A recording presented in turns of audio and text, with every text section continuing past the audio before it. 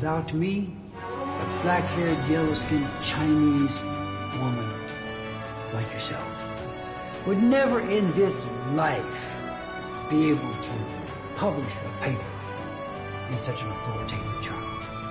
Honestly, really heartwarming, touching story. But really, Miss Chu, do you expect me to believe that you're doing this all for your country? Come on, let's be real here, huh? What do you really want?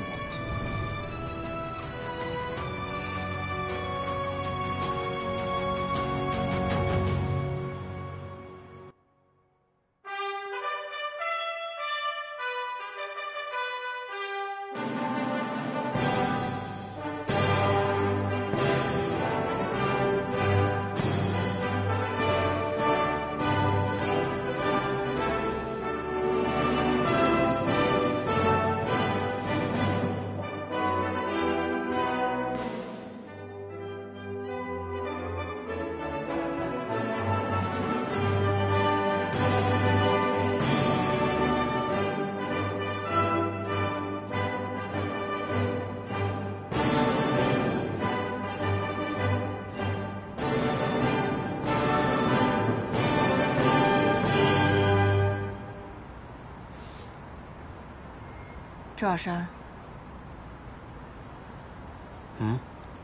我想通了，我不想认输，因为我希望以后不管是在哪个领域，只要是中国人得到的成就，都能够得到所有人的赞美，而不是质疑。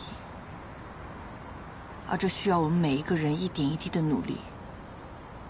所以这次，我必须站出来。 你能这么想，我很开心。将来不管发生什么事情，我都会和你一起战斗。接下来准备怎么做？以牙还牙。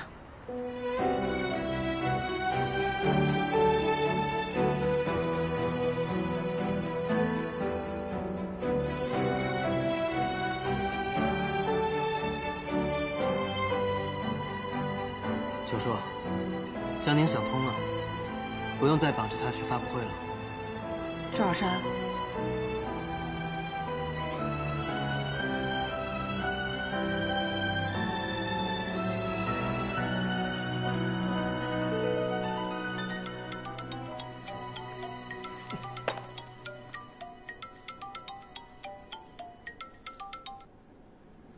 喂，教练啊。 什么事啊？你忙吗？没有，我在看杂志。爸，我需要你帮我一个忙。你说。这个。小宝，这是新闻发布会的稿，女主持人说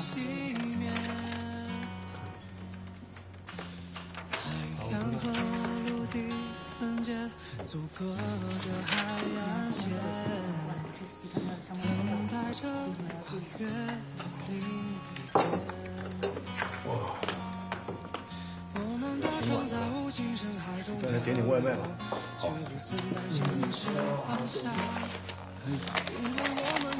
我这记性居然给忘了。邱总，生日快乐！哎呦。哦，是啊，爸爸，今天是你的60大寿。这个年纪了还过什么生日啊？稀里糊涂过去好了嘛，是不是？哎，邱总，您这个生日啊，佳宁可是一直惦记着，我们还一起特意为您挑选了礼物。哎呦，还有礼物啊？啊？什么礼物啊？稍等一下。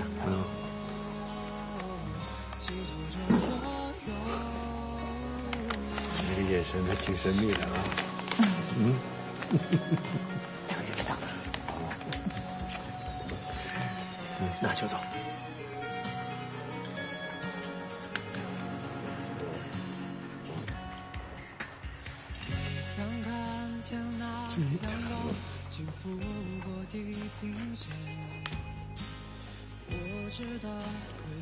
你看我的这张照片，我怎么没印象有拍过啊？没印象就对了，这是一张合成的照片。怎么会想到做合人呢？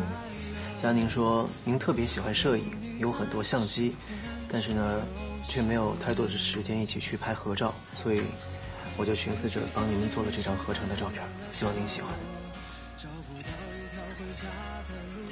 邱总，虽然照片是合成的，但是佳宁这片孝心那实打实呀。是啊。爸爸生日快乐！生日快乐！生日快乐！生日快乐！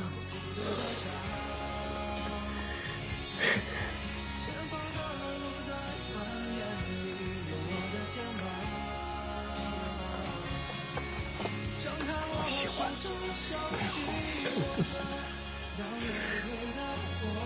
谢谢你，谢谢你。快吃吧！啊，吃吧，吃吧。来。耶！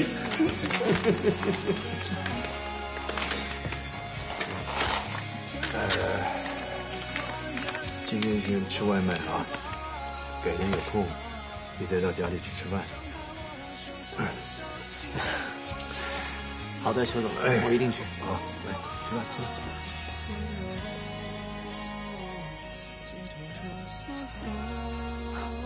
心情很好啊。你不觉得我爸对你的态度有些松动了吗？是有那么一点。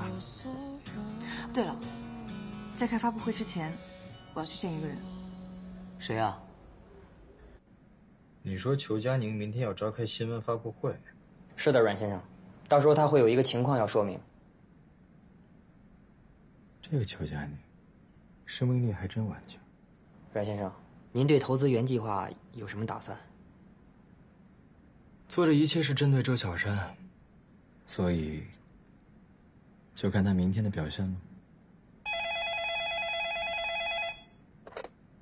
您好，有叫裘佳宁和周小山的客人找您。阮先生，裘佳宁和周小山来了，他们在楼下，想见您。走。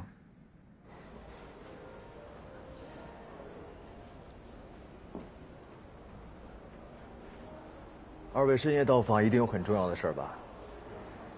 阮先生，您是我们公司极力争取来的合作伙伴，所以我希望您明天能够参加我的记者发布会，也希望借这个机会，能够打消您对我们公司的疑虑。我在裘小姐身上看到了斗志。我知道，你恨周小山，但是香兰已经死了。联手 TKS， 散播对我不实的谣言，是你布的局对吧？你想让周小山跟你一样，眼看着心爱的人受折磨，却无能为力。但是你忘了，我不是香兰，更不会委曲求全。你当然不是香兰，也没有人能够和她相比，更没有人能够像我一样爱她。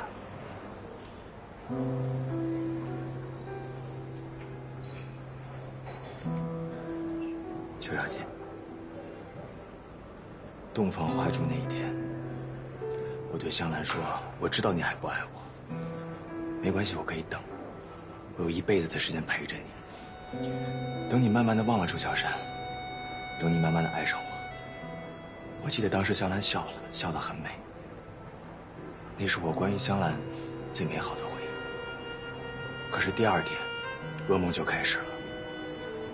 他开始大片大片的时间坐在那里发呆，忘记吃饭，忘记睡觉。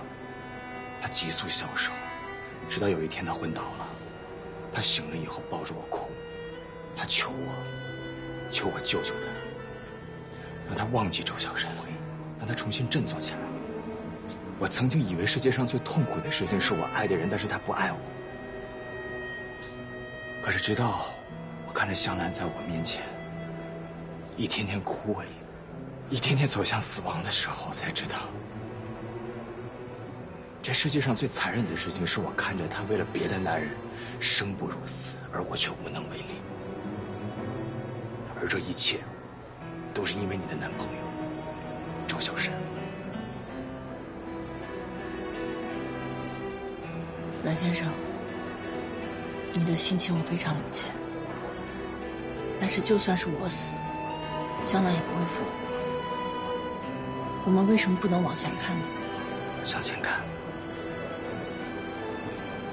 你配吗？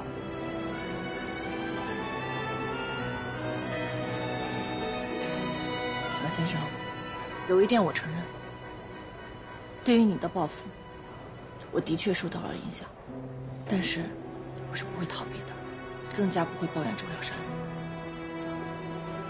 明天，一切都会真相大白。真相大白，周小山，真相大白，你听着不讽刺吗？啊？我要说的话都已经说完了，周小山，你走。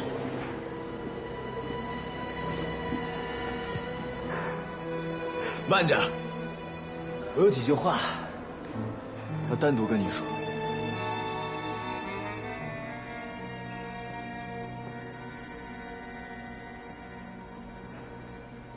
还有一个最大的真相我没有揭穿呢。你说，如果我告诉邱佳宁，他还会不会继续爱你啊？你别说，你求我，我求你，你听清，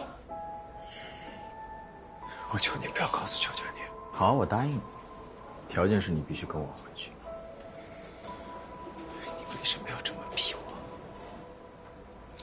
要么你自己说，要么就我来替你说。可如果我说的话，裘佳宁就会成为你的共犯，到时候你们两个永远都洗不清，是回你一个人，还是两个一起回，你自己选。你还有1个晚上的时间，好好想想。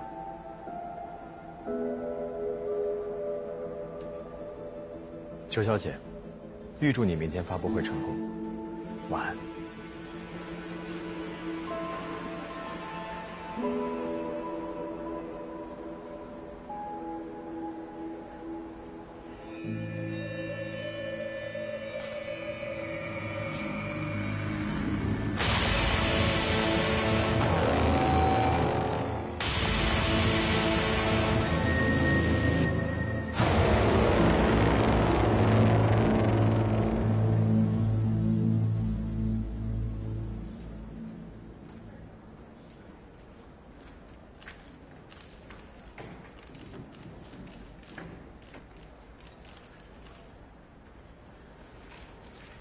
各位上午好，感谢大家百忙之中抽空前来听我说几句话。先自我介绍一下，我是裘佳宁，现任职于 Original Life 下属的原计划实验室，是项目负责人。最近在网上有很多关于我的传言，针对这些传闻，我今天将一一澄清。上周，欧洲著名的生化科学家哈里教授指责我剽窃了他们实验室的核心机密。的确，在进入原计划之前，我在哈里的实验室里工作过，但我之所以会离开，原因是因为哈里教授剽窃了他的论文。这谁啊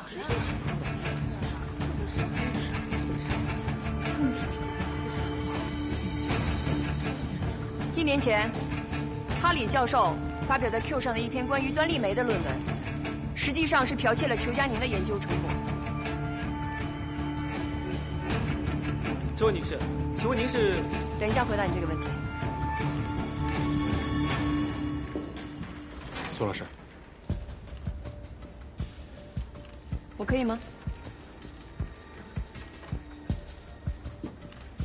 大家好，我叫苏倩，是原计划前任研究员，后就职于哈里教授的实验室，现在是天成基金的项目顾问。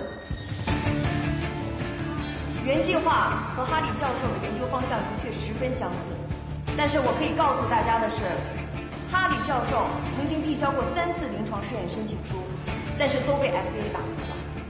如果真的是裘佳宁偷走了实验室的核心机密，那么为什么教授的申请会被打回，而原计划能够稳步推进临床2期实验呢？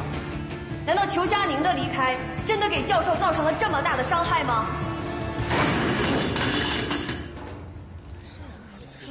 也对呀，是啊，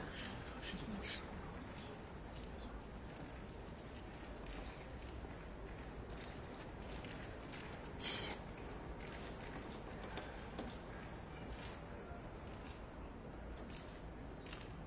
事实上，那篇文章只是初稿，还存在很多瑕疵和漏洞需要修改，而修改过的文章今天已在我个人的微博和公众号推送，希望各位专业人士可以对比一下。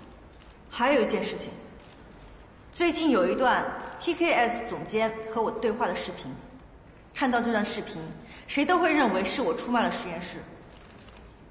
针对这一点，我想请人来说明一下。请谁啊？难道是王师谁来说明？谁啊？听说王博士中风，一直昏迷不醒啊。这是谁啊？这是谁呀？他那个鬼是裘氏集团的老总裘耀明。啊，真的？他怎么来了？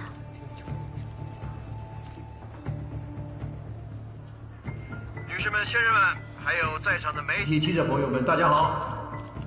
首先呢，我先自我介绍一下，我叫裘耀明，我是裘氏集团的总裁，裘佳宁是我的女儿。这位小姐姐真的是个白富美啊！我是看着佳宁长大，她对科研的追求是非常的执着与纯粹，金钱和名利那是绝对不会动摇她的信念。在这一点上，我对我的女儿有充分的信心。这位先生有问题吗？您好，裘总。尽管您相信您的女儿，但视频呢？视频怎么解释？这个问题提得好。当我在网上看到这段录像时，我就觉得另有蹊跷，所以我们公司就动用了一些特殊的技术与手段，找到了原始视频。我们公关部拿到了这个视频之后，从这个视频当中发现了一个重要的讯息：视频它是经过剪辑的。为什么要剪辑？剪到了些什么？难道大家不好奇吗？来，现在我给大家看看。Mr. Gale， 原计划对于 TKS 的价值只有500万美金吗？ Yes, of course. It's inappropriate to talk to you only about the money. This is a Harry Laboratory transfer agreement. Now, so if you come and work for us, we can make sure Dr. Harry never shows his face in the scientific community ever again. 我感受到 TKS 的诚意了。So, do we have an agreement? 但我觉得你们的诚意还不够。Is $5 million and access to one of the world's best research facilities not good enough for you? 我觉得你们还可以有第3个选择。We're happy to do whatever you want. 你们可以毁了我。Mr. Chu, please. Why on earth would we ever do anything like that to you? You're one of the most outstanding research scientists in the world, and we have the most advanced laboratory in the world. If you come and work for us, it can only be a win-win situation. Now, how could anyone say no to that? 如果真的是这样的话，你又何必这样偷偷摸摸的来找我呢？就算今天我为了一己私利答应你出卖了原计划，那以后会怎么样呢？ We will make you the brightest star in the scientific industry. 是。然后，中国人在这个领域将永远一片空白，而我之后的中国研究人员也要依然忍受西方科学界的质疑还有轻蔑。如果将来有人跟我一样在学术上有了突破，也依然会被剽窃，依然得不到世人的认可。I'm sorry, Mr. Gale， 我以及我们研究室的所有人都不会让这种事情再发生。我们会竭尽所能让全世界知道，中国人在这个领域做出了成绩。我们为自己的祖国，也为整个世界创造了无价的财富。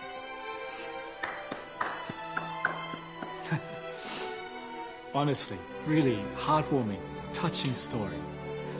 But really, Miss Chu, do you expect me to believe that you're doing this all for your country? Come on, let's be real here, huh? What do you really want? 原计划打上中国研发的印记，这是我唯一的条件。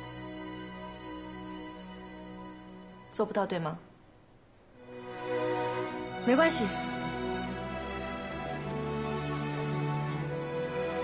发布会即将开始，欢迎您亲自来见证中国科学家的实力。说的太好了，是，真是太振奋人心了。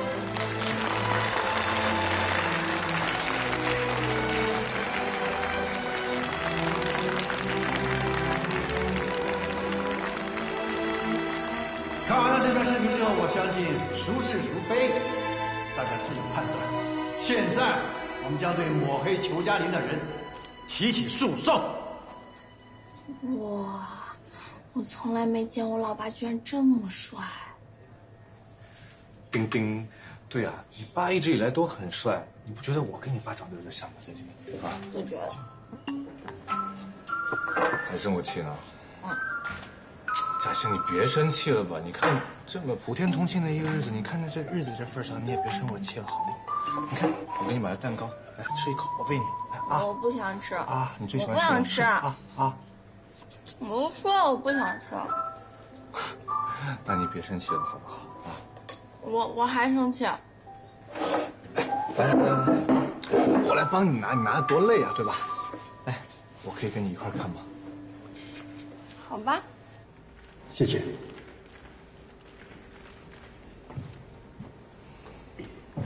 谢谢爸。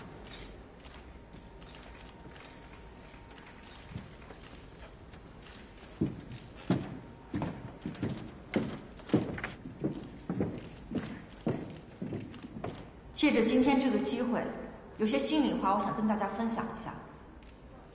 1年前，当我在哈里实验室遭受不公平待遇的时候，我选择了忍，因为我相信时间可以证明一切。哇！上周，我姐这眼神杀气十足啊！你看看，我仍然选择了忍。我希望可以息事宁人，直到有一天，我发现所有舆论的导向变了，变得不是质疑我个人，而是质疑整个中国科学界乃至整个国家。我意识到我不能再忍了，我必须要站出来，不是为了我个人的清白，而是为了整个中国科学界的名誉，也为了整个中国科学家们和科研工作者们的荣誉。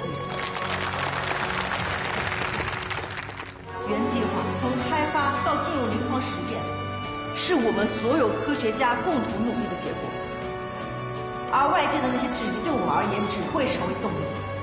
科学、医疗、教育、经济，中国的力量将会越来越强大，请大家拭目以待。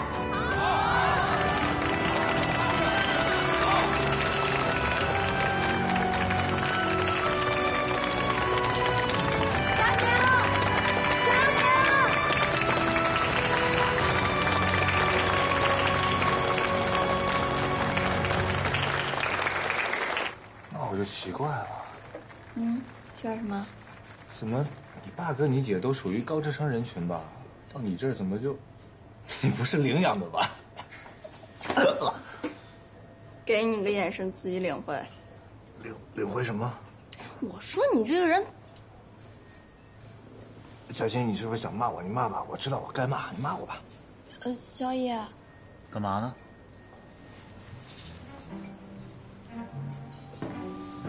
没干嘛。男女授受不亲，不懂啊，大叔。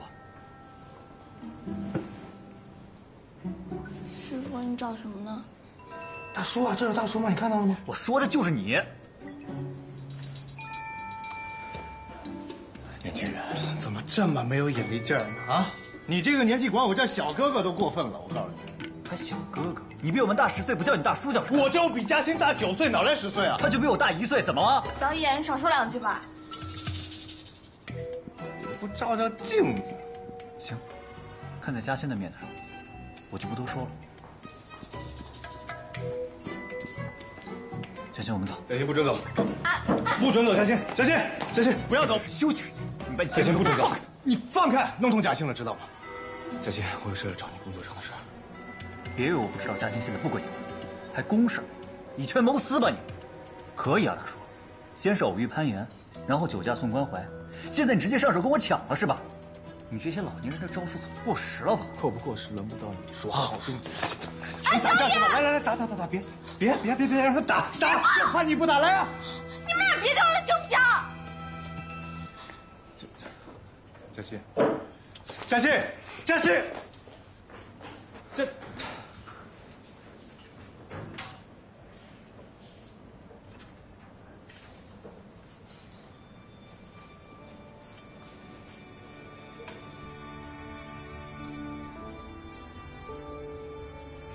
嘉欣，嘉欣，你等等我。嘉欣，嘉欣，嘉欣，你等等我。嘉欣，你刚才多危险啊！你就这么凑上来，万一我没收住呢？打人是不对的。那你也不看看谁先惹的我？他怎么惹你了？刚才也是我把手搭在他肩膀上的。那你看他后来怎么样了？拉着你的手就不放，难道我不该生气吗？我算是看出来了。他这就是跟我宣战的，我江小野怕唬谁啊？让他放马过来。小野，我不知道该说什么。如今造成这一切都是我，要不是因为我犹豫不决，你也不会和师傅吵起来。你怎么到现在还护着他呀？不是，我不知道该怎么说。小野，要不我们冷静一下吧？冷静？为什么冷静？我觉得当初我们在一起的时候，我就挺不冷静，挺冲动的。你什么意思啊？我觉得我好像没有想象中那么喜欢你。不是，嘉欣，打人是我不对，那也是因为我吃醋，我紧张你，我错了还不行吗？也不是因为这件事情。那是哪件事？你说。我觉得我们刚刚在一起的时候，我是被你的偶像光环吸引了，所以开始的也很仓促。到后来我发现其实我们并不合适。小野，我们分手吧。对不起啊。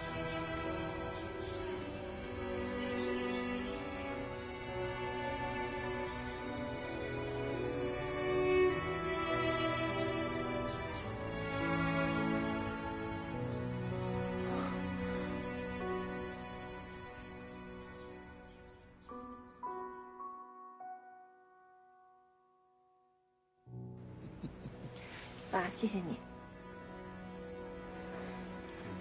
佳妮姐，你太棒了，我看都感动哭了。我们也是。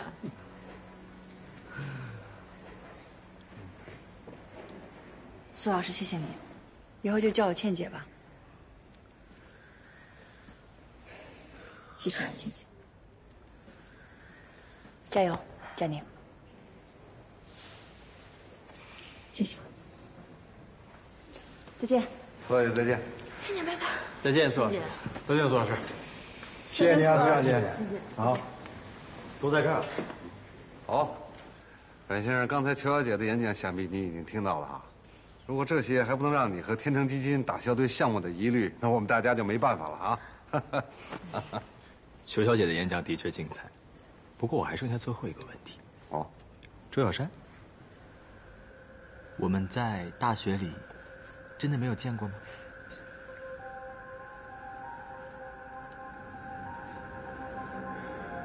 或许有吧。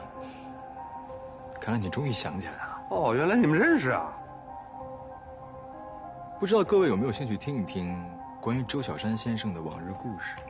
哪个比裘小姐的发言更加精彩？嘿呦，周小山，你过去还有我们不知道的丰功伟绩呢。丰功伟绩，是啊。你说，还是我说？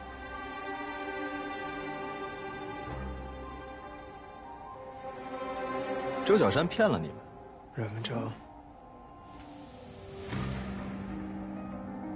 下面让我们静静聆听周小山先生的发言。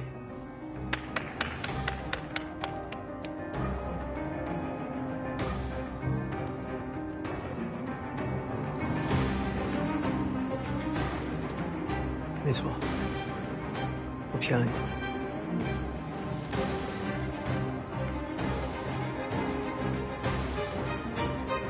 没错，他骗了你。我们在大学的时候就是死党，死对头。他甚至还把我打伤过。哎，周小山，当初尽职调查的时候问你怎么说不认识阮先生？你什么意思啊？谁还没年轻过呢？对吧？没事，黄总，都过去了，这点小事不会影响到我们的合作。哦。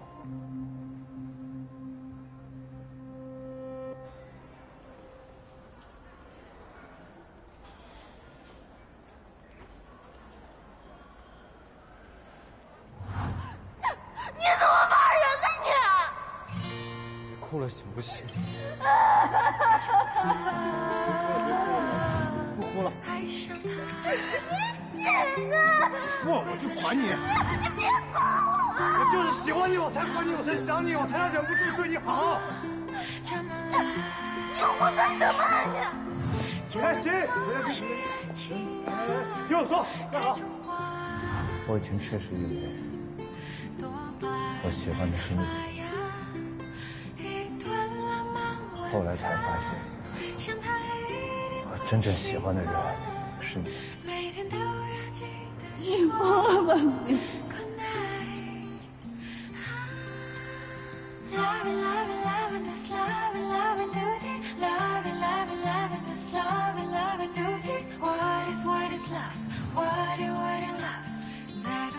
今天食堂不是有你最爱吃的糖醋排骨吗？没买吗？我去的时候没了。听说今天食堂里的糖醋排骨全让一个人了。谁啊？是让我给买。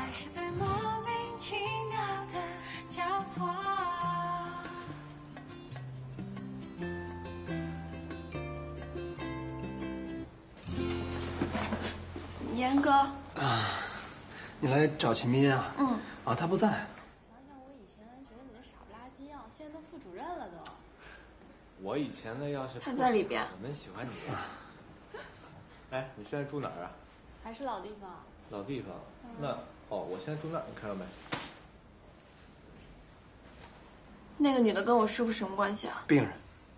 严哥，你骗人！如果是病人，你不会拦着我的。啊，她是秦斌的前女友，但是现在没什么关系了，只是身体不舒服，找秦斌来看看。我带你去做个体检，放心吧，没什么事。行，都听你的。她挺漂亮的。啊，是啊，不，一般。她干嘛的呀？哎，你饶了我吧，你别问了，我求求你了。那她一定很优秀吧？律法摄影师。那我问你最后一个问题：他们俩谁先提的分手啊？我明白了。不，你明白什么了？哎，小欣欣。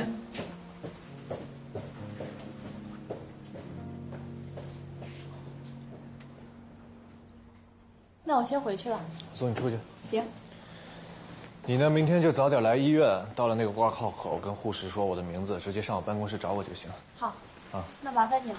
不麻烦，客气。先走了，拜拜。拜拜。哎，你不是走了吗？我这不是在观察你们是否能旧情复燃吗？你有病吧你？说什么呢？哎，前女友找上门来，内心当真不起一丝波澜。赵岩，你真是有病！都过去多少年了？当时他把你甩了，你伤心的就差自杀了，内心真过得去？我8岁的时候尿床，我现在还尿床，那我不是残疾吗？你真的尿床尿到8岁？哎，我再问你最后一个，你现在内心真释怀了吗？废话，纯友谊，纯友谊，纯友谊。啊，出事了！什么事？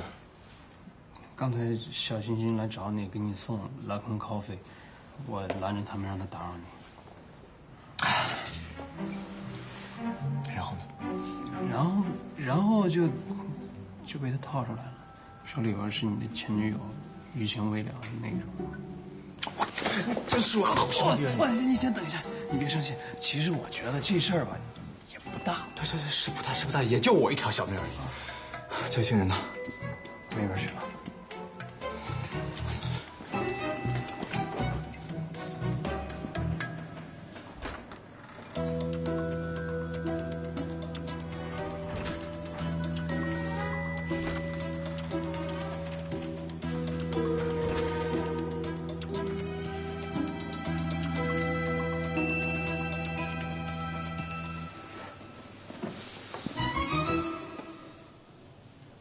小琴，不开心了？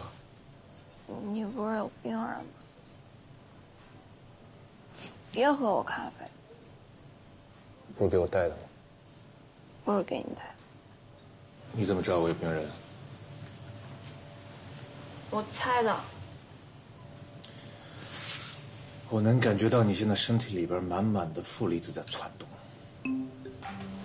你在说什么呀？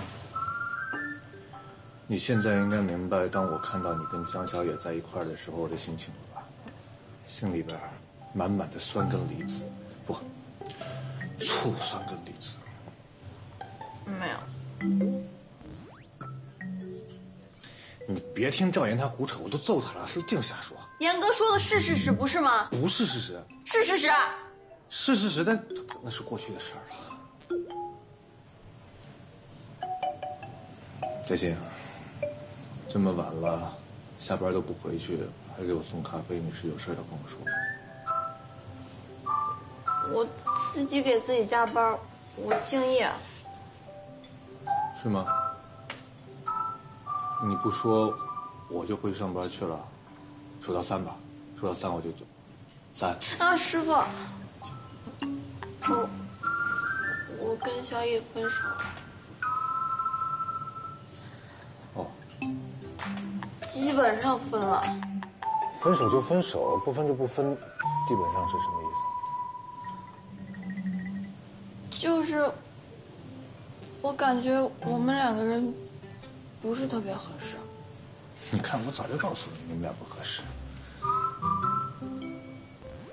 所以等这么久还给我送咖啡，就是想要跟我说这个。我都说了，我是敬业，我加班，我买咖啡给自己提神的。那行吧，我上班去了。哎，师傅。嗯。我就是想告诉你一下。嗯，我知道了。你知道什么了？我知道你跟江小野分手了。你还知道什么了？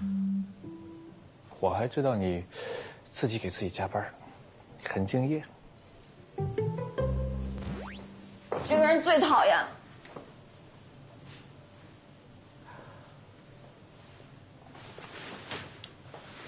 小新，你能告诉我这些，我真的特别开心。师傅，那你是不是还对前女友旧情难忘？当然没有，我都说了过去了，过去了，过去了，多久的事儿了？真的？当然真的了。那师傅，你能不能不给你前女友看病，好不好？小新，这你就有点无理取闹了吧？可你刚刚不是说过去了吗？是过去了，可是我给她看病，这2码事儿嘛，对吧？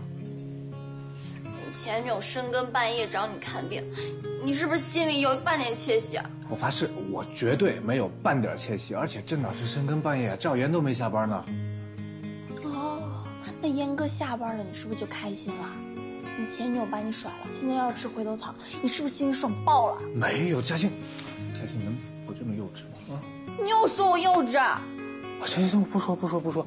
那你让我把这事跟你说清楚好吗？是这样的，若曦她之前一直在国外生活。若曦，你叫的可真亲呀！你知不知道人家姓什么呀？江若曦，江若曦，她之前一直在国外生活。前段时间呢，她打算回国发展，回来以后发现自己身体上有一些小问题，她在国内又不认识什么人，她只能找到我。